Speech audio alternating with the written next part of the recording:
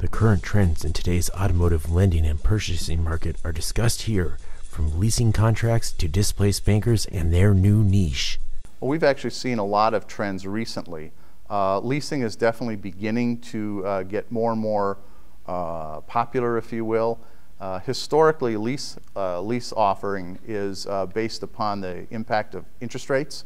As the interest rates go up, leasing becomes more popular because to the end consumer, it's all about the payments.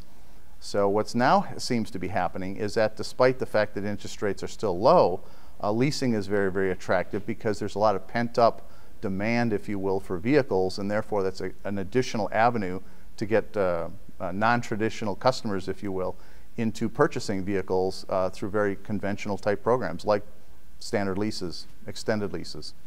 I think the market overall, in terms of automotive leasing right now, or automotive lending, either or, is showing an upward trend, but it's at a very methodical pace.